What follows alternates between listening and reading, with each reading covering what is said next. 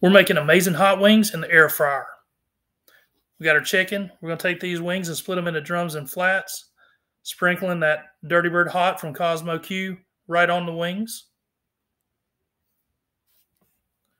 Going to get on both sides. We're going to take half a stick of butter and then a tablespoon of Dirty Bird Hot with a quarter cup of buffalo wing sauce, and then 2 tablespoons of Sriracha.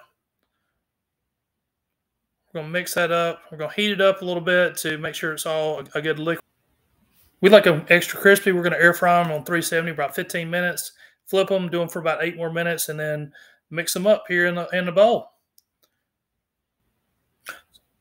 So I like to take the tongs and just kind of toss the wings in the sauce for just a little bit, get them nice and covered.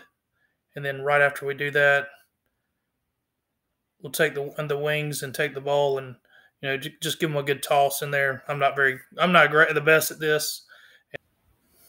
And after we've given them a little toss in the bowl, we're gonna set them out on a plate and dig in. So that's our air fried wings today using the Dirty Bird Hot and our hot wing mixture with some Sriracha sauce and buffalo wing sauce along with the Dirty Bird Hot, and they turned out great. And so if you've got a great wing recipe and like to share with us, we'd love for you to drop a comment in below.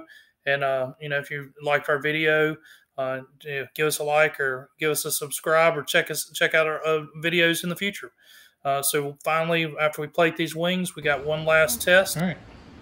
Yep. So if Ariel likes it, we know it's a hit. So how did we do? Thanks for tuning in. We'll see you next time.